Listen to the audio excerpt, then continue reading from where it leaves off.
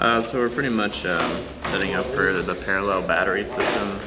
So just switching out our wiring harness and our switch. So this is our single battery, and this one here will be for our parallel setup. So I'm gonna install that real quick here.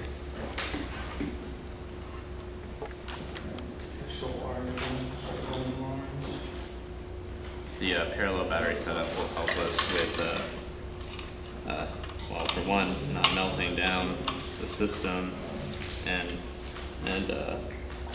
two, it'll give us a little bit more weight if we need it for our drive system, and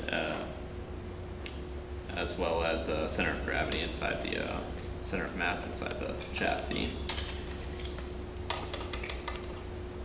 Excellent.